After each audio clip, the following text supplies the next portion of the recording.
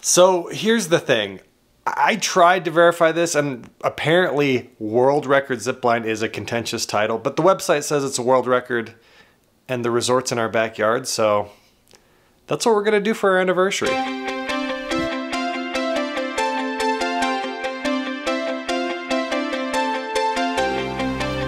Midway, Utah is kind of like the quiet younger sibling to Park City, which is why most people probably haven't heard of it.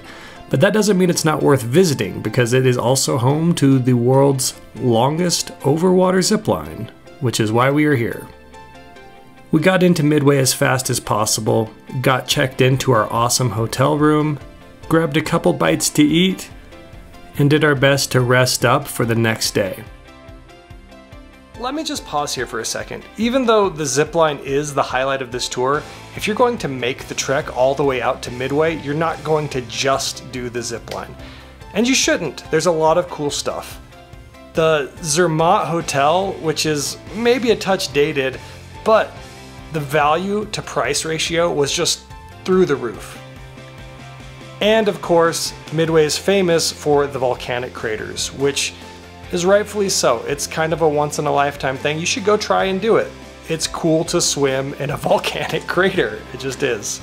But I've got to be honest, save some energy for the zipline tour, because 3 hours is a long time and it gets strenuous, especially if you're moving fast. And so with a good night's rest behind us and a belly full of donuts, we were ready to take on the keynote event.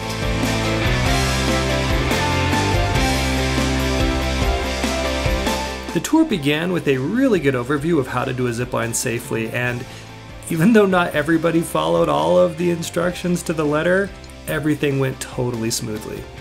Now I just want to interject one more time, because there was one moment that was actually terrifying. There was one other couple that was doing the full zipline tour with us, and we were talking about all of the adventures that they had been on together, and it sounds like they were a really well-traveled group. In fact, I think they even mentioned that they've done other zip lines before, and so we were really excited to do this trip with us. But things got a little nerve-wracking about halfway through, because the boyfriend sort of shut down about halfway through, and I don't know if it was elevation sickness or sunstroke or what, but he really was not doing well. They ended up sending up a crew to give him some electrolytes and try to get him back up on his feet, and eventually did get him moving. But at this point, the group was a little separated.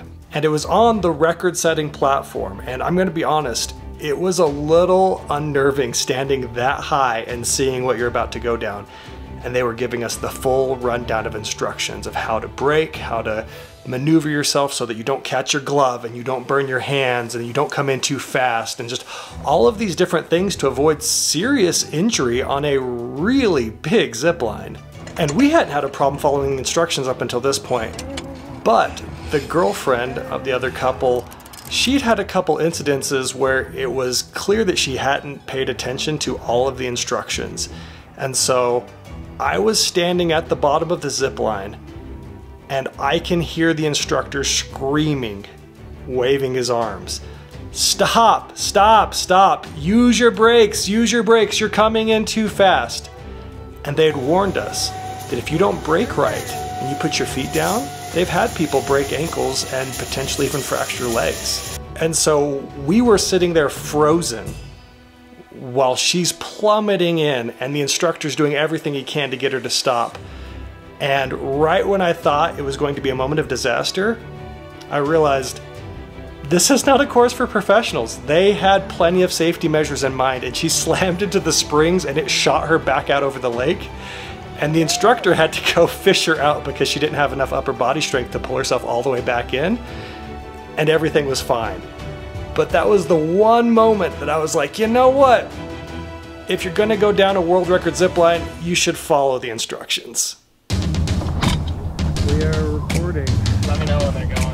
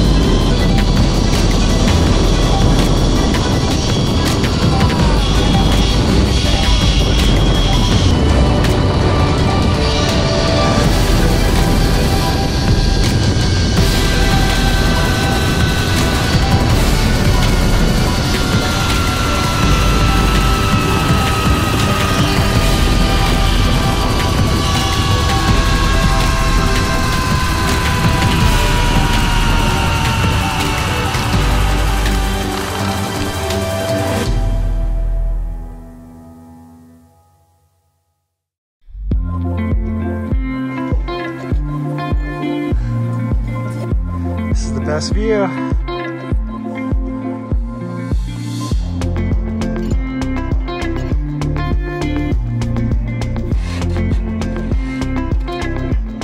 Wasn't even a challenge.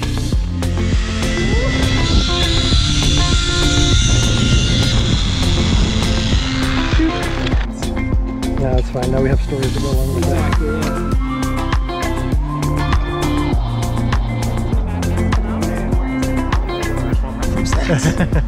Calm 3-year-old. That's how he sounds like our 3-year-old. She lives on fruit snacks.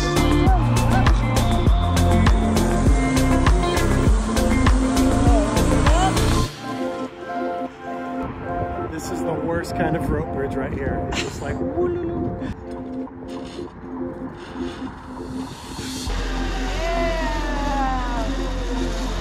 You guys. Graceful. Couple number 1. Couple number 2.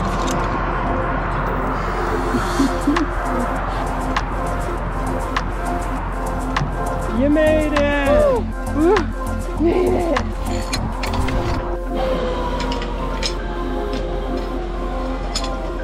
Free. Freedom. To the yurt. The wildest thing about this room is that we are on the 5th floor, and this is the whole 5th floor.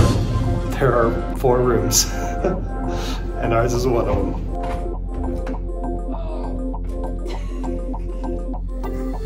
Try again.